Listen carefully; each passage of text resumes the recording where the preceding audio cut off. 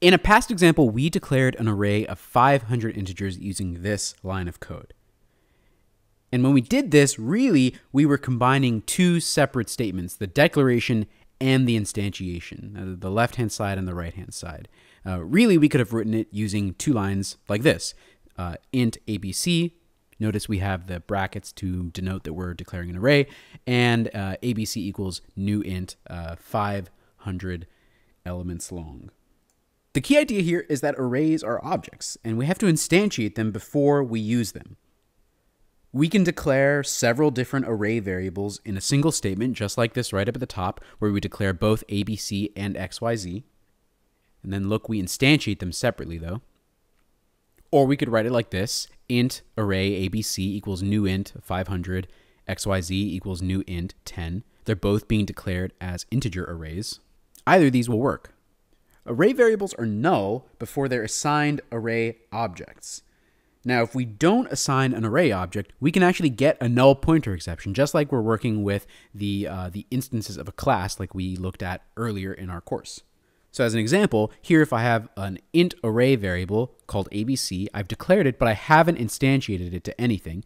If I try to index into the array and access element 1 and say element 1 equals 10, well, I'm going to get a null pointer exception because I never actually instantiated the array to begin with. Now, because arrays are objects, two variables can refer to the same array, as we see in this picture, where ABC and XYZ both refer to the same array of integers of length 5. And just like when we were working with objects and references to normal objects as we had seen them before, when we change something about an array using one of the references to it, we end up seeing those effects even when we access it through another array variable that points to the same object. So here we can see we instantiate an array of 5 integers. XYZ and ABC both refer to the same one, and changing XYZ changes ABC as well. Here we end up displaying 100. Note, this also means that if we have an array and we end up with nothing pointing to it, there are no array variables pointing to it, it's going to get garbage collected. It's an object. So suppose we wanted ABC and XYZ to refer to two separate arrays that happen to contain the same values. Well, we just copy all the elements from one array into the other. And this is how we do it.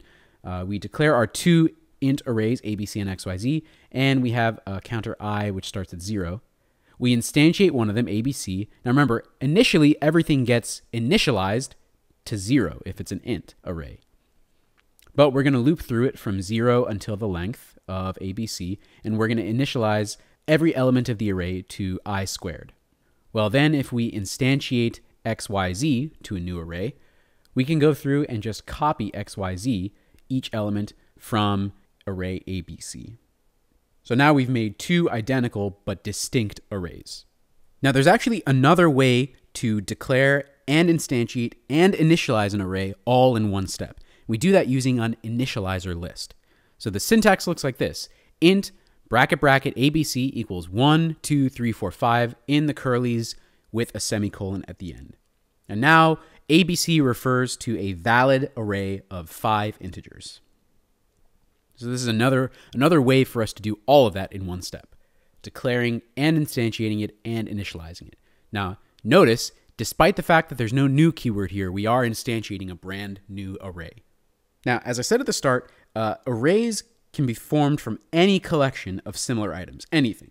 Okay, so here we can see examples of arrays of doubles, of characters, of booleans, of strings, of student objects even. You can see we have DDD for doubles, characters, booleans, yep, just as we said. And we can access a particular element in the array and set it to whatever we'd like. Notice here, we're setting the 5th element in array SSS, that's our student array, to a brand new student object. That means we don't actually have necessarily a student variable pointing to it, but we can still do all the normal things we'd be able to do with the variable name using the subscript from the array. So we can access that student object as SSS sub 5. SSS sub 5.setName, Bill, is a valid call to the setter. And if we were to get the name and a substring from this array of strings, GGG, well, we'd end up with Bill sat on the mat. Okay, there's one more way to declare array variables, but it's confusing and strange, and I implore you not to do it. But I'd like you to recognize what it is. You can see it here. we say int ABC array. So ABC is an array variable that's going to reference an array of integers. Okay, no, you remember in the previous examples, we would have int array, we'd have the square brackets with the array right here, int array ABC. So here the difference is that the array brackets are going on to the variable name ABC. This is a little bit strange because here we're saying int AAA array, BBB, CCC array. Well, AAA and CCC are both array variables. BBB, though, is just a regular int. This is weird. This is a little confusing.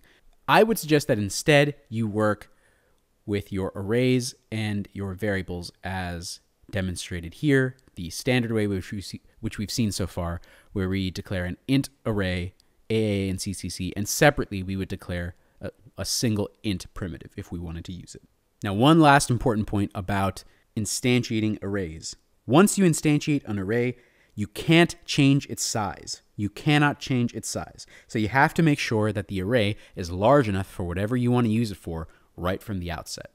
We'll later learn some data structures that allow us to get around this by using something other than an array, but something that behaves somewhat differently. But for now, just understand arrays are statically sized. You cannot change how big they are.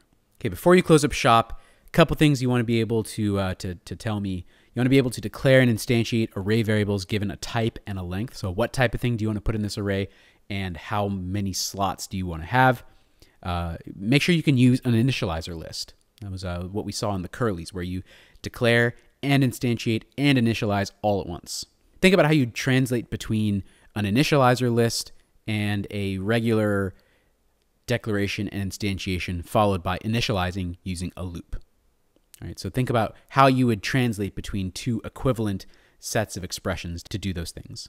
And last, in that weird example that we saw where we had the type and then the variable and then the square brackets after the variable name rather than after the type, explain to me why it's better to use this first version where you're specifying that it's an int array rather than doing it like this.